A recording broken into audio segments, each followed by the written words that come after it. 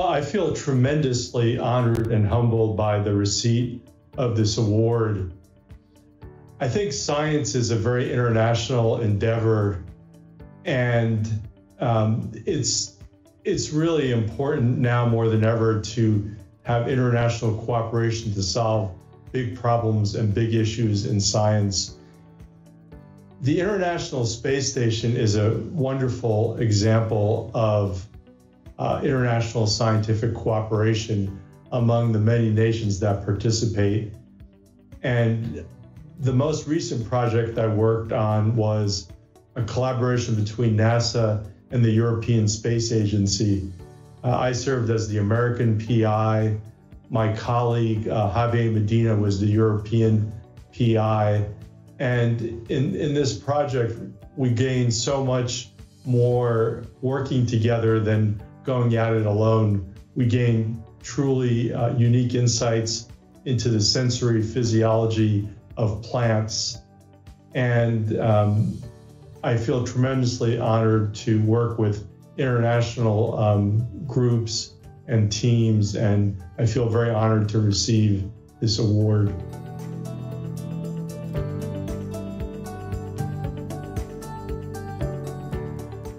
Well, I could think of three different career highlights for me.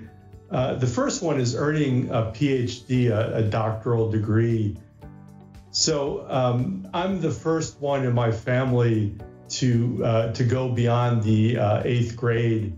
And it's been really great for me to obtain a university undergraduate education, a graduate education, and a PhD, the highest academic degree. And part of this is the fact that I'm an immigrant to the United States. So I was born in Hungary, and my family emigrated to the US when I was 4 years old. And I've had tremendous opportunities, educational opportunities, and earning and getting a PhD has really, of course, transformed my life and opened up so many new avenues. I would say the second career highlight is being a university professor, along with being a principal investigator for NASA. So as a university professor, I have a privilege to work with young people, and I've had many students, undergraduate and graduate students, who worked on these projects with me with NASA and the European Space Agency. And I've been really fortunate. I've had 8 spaceflight projects. 7 of the 8 were collaborations with the European Space Agency.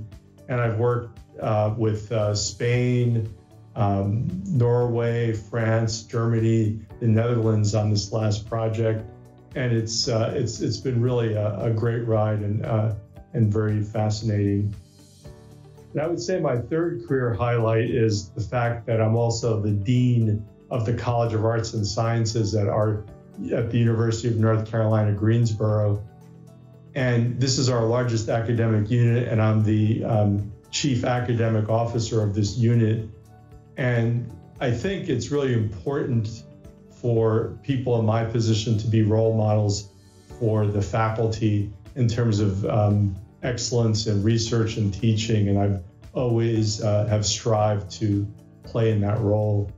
So again, my 3 career highlights, I would say, are earning a PhD, especially given my background as an immigrant, serving as a professor and principal investigator on NASA projects, and also serving as the Dean of the College of Arts and Sciences.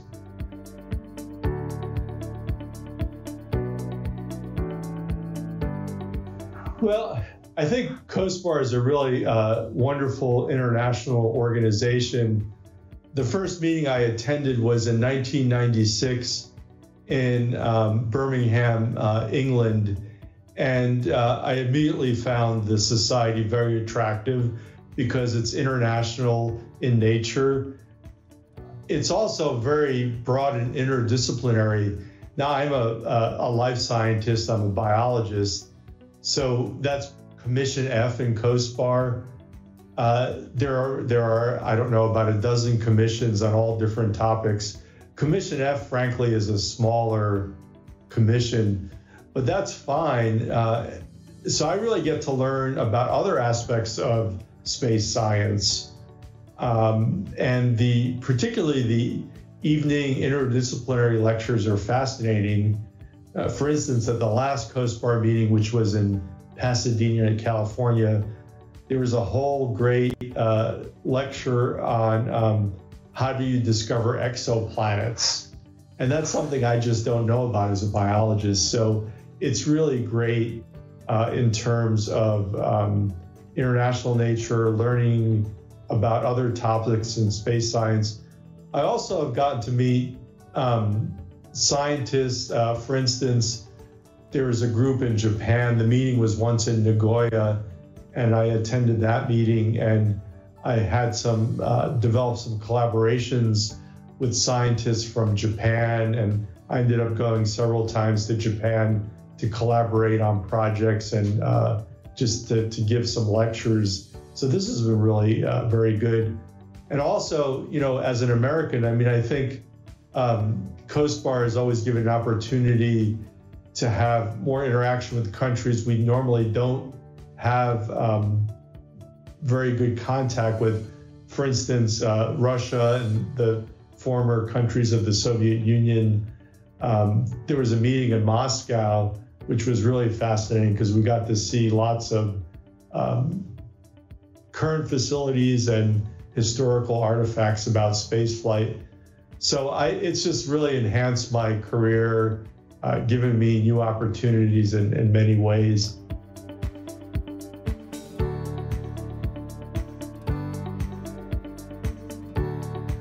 Yes, I do, and I think it's a really good question. One thing I would say is that in your career, you need to take some risks. And many of us who are on a successful career trajectory seem to become risk averse. But I'll give you an example of taking a risk. When I was first applying for spaceflight projects to be considered by NASA, I almost didn't apply because it's really hard to, at the time, it's probably the same now, it's very hard to break into becoming a space scientist or being a principal investigator on a spaceflight project. And I really almost didn't apply for my first project, which was a joint NASA-ESA project. And I did, and I'm really glad I did. My proposal was accepted and selected. And, you know, I think like anything in life, you have to work hard, have some good ideas, and there's also some chance being at the right place at the right time. But my project turned out to be perfect for the kinds of things that NASA was looking for in this joint effort with the European Space Agency. So that sort of takes some risks. I think another really important advice for young people is persistence. So you could argue, to take my own life, you could argue that I've had some successes. I've had many things that have not worked out. I've had manuscripts, papers that were not accepted to journals. I've had projects that have been turned down by NASA. I've had other grant proposals, but I was persistent. And I think if you get rejection, and any successful scientist will have a long list of rejections, we tend not to talk about it, but I think you need to take any feedback, try to take positive feedback, and move on and improve your ideas, refine your ideas. And if you're persistent, you will be successful ultimately. I would say the third thing is try to relax and have a balanced life. And I wasn't always so good at this. So going back to my topic of submitting proposals and projects and papers, I would really at times think about it and worry about it. I mean, you really basically do your best and then just let it go. And, think about the broader things in life as well, your family, your other hobbies and loves that enrich your life. So I would say that the three things are take some risks, be persistent, and relax.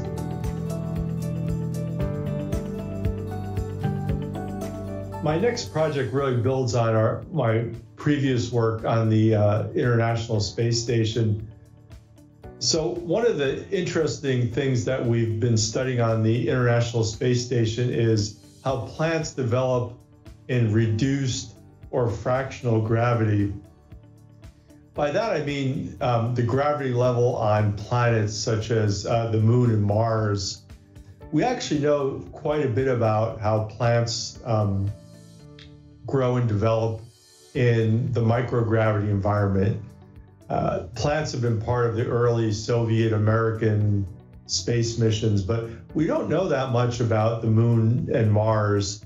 And the last experiments we did on the ISS involved using a centrifuge. So we could actually simulate or produce the Moon and Mars levels of gravity. And we made some really interesting discoveries. The short answer is the Mars level of gravity, which is 3/8 G compared to Earth, is pretty much the effects are the same as at 1 G on Earth. The Moon level, there's some considerable differences. So the Moon level of gravity, which is 1/6 G, there are some differences in the plant physiology. So I've been working with a planetary scientist at NASA Ames Research Center, and we're developing a small lunar greenhouse to grow plants on the Moon. And we would like to send this on one of the robotic missions that are going to the Moon as a prelude to the human missions. And I have to go back to your earlier question that I have to be persistent. We have applied and we haven't been selected, but we're refining our proposal, and I hope one day to grow plants on the Moon. I've grown them in space and low Earth orbit, and that's sort of, I think, the next step for me.